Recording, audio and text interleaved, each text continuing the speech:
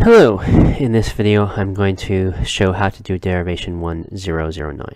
So, first thing we do always is show the conclusion. After that we can make an assumption for conditional derivation. Now if we're following the suggested strategy, then we look up and say, aha, I'm trying to show a conditional. That means I should show the consequent.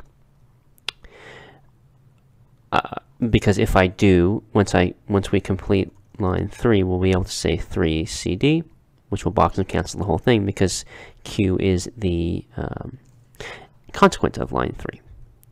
So we've just said show Q.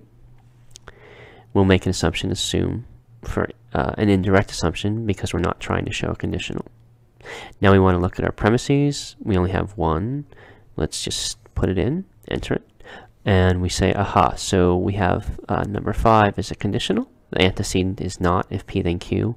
We don't have not if P then Q, so we're not going to do modus ponens. But with 4 and 5, we can do modus tollens because 4 is the negation of the consequent of 5, so we can say 4, 5 modus tollens. We have a double negated conditional. Let's get rid of the double negations. And now we can apply modus ponens with 2 and 7 to get Q, and we have a direct derivation. Note that we also have an indirect derivations with lines 4 and 8. Either way, we have a derivation. So 3 is the consequent of 1, so we're done. So, okay, if you had trouble with this, why might you have had trouble? Well, the main thing is probably it may not have occurred to you to say show Q. You always want to show, unless you know you don't need to, unless you see, oh, here's how I'm going to complete this derivation.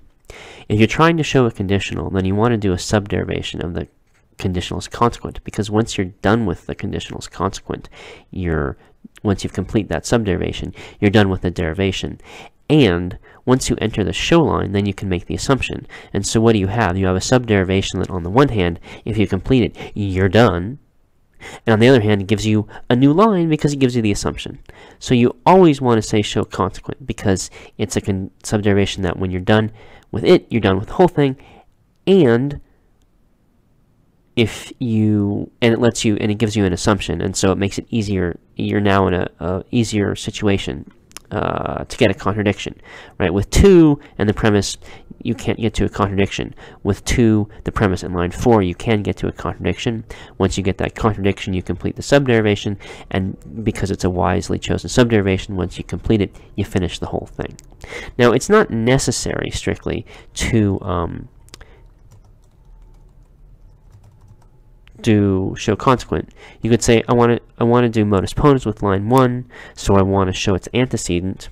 This is a negation, so you assume oh, actually this doesn't work very well. Yeah, no.